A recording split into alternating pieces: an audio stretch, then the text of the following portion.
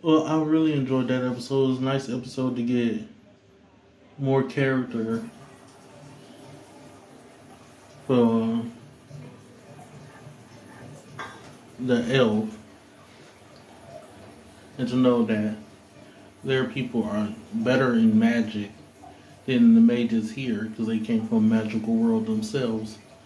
But as we learn, I'm forgetting his name. The elf isn't talented.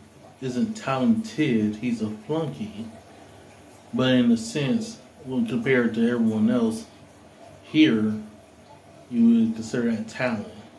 But when it comes to elves, what they would consider it is not the same.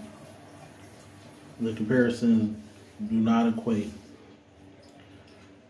But this is a good chance to build and get to know the character more.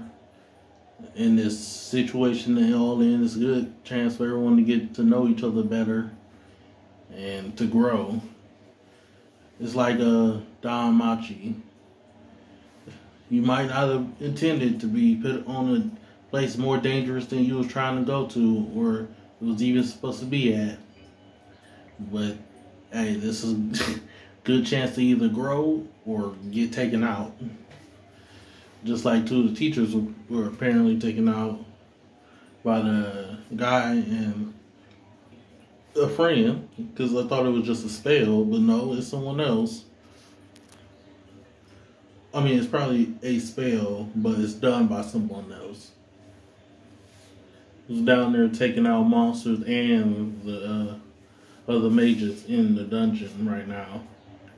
And it's not like they have any reason to do it besides them thinking it's an annoyance. Because they gotta, whoever picked them up to this made it so that they'll be there when people are there.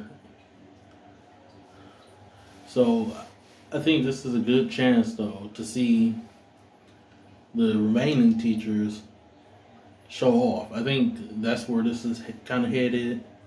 I want to see the teacher that didn't want to let Will continue in school go off now, because, you know, when he was fighting Will, he only used, what, 2 spells, and they was basic ones, nothing too crazy.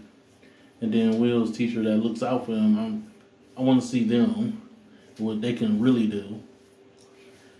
Will was feeling kind of useless, but now he's in the groove of things right now.